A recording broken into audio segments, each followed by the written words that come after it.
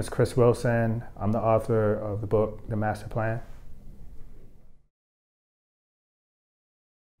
The book is essentially about my life story growing up in Washington, D.C. in a very difficult neighborhood. And I lost some friends and family members, and eventually people came after me, and I ended up taking a person's life. And I was 17 at the time, charged as an adult, and sentenced to natural life in prison.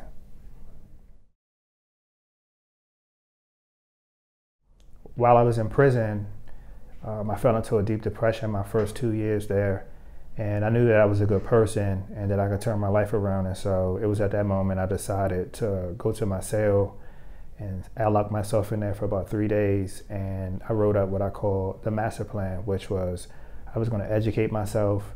There was some stuff that I wanted, like my dream car, food I wanted to taste again, places I wanted to visit.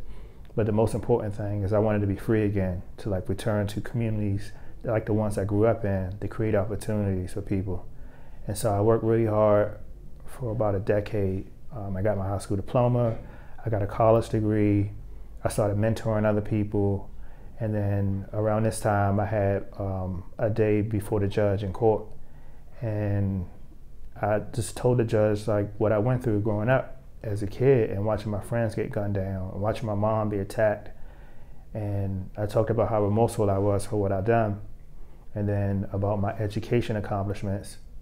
And then I talked about what I would do if she would give me a second chance, about how I'll return to the community and create job opportunities for people that needed help and be a positive example. And the judge reduced my sentence.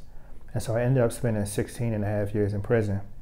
And so I've been home about 7 years now. I started several companies that hired mostly returning citizens.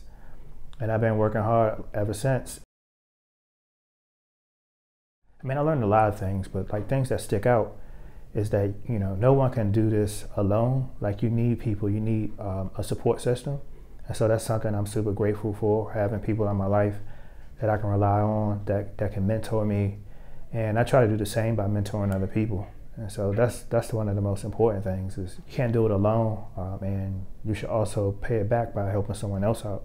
I did learn that the system is set up, for us to fail. I mean, I learned that. I also learned that in life you got to take responsibility for your actions. And so there was a point during my incarceration that I just had to accept responsibility for what I did and for my life. And I knew that no one owed me. And so I just decided to work really hard so that I could be successful. And so that's some of the most important things I learned. I committed my crime as a child. A lot of people make mistakes when they're young. And I learned that, one mistake does not define who I am as a person. And so I would hope that other people will feel the same way. There's a lot of people who made mistakes in life. It doesn't define who you are or who you could be.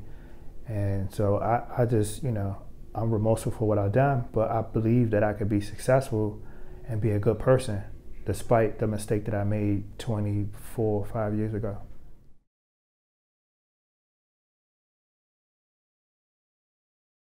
Regardless of, if they've been impacted by the criminal justice system, or maybe it's just someone who wants to come up with their own master plan just to turn their life around and do something different, I would just tell them, find someone who's been successful, try to emulate them, surround yourself with positive people, and call on them, and don't be afraid, to reach out for help. Don't give up on hope, always have it. I mean, Tookie, I write about him in the book, and he's been incarcerated since he was 15. He's been incarcerated 28 years, and he hasn't given up hope. And that's a message I would tell the people, just don't give up. Just keep working towards your goals.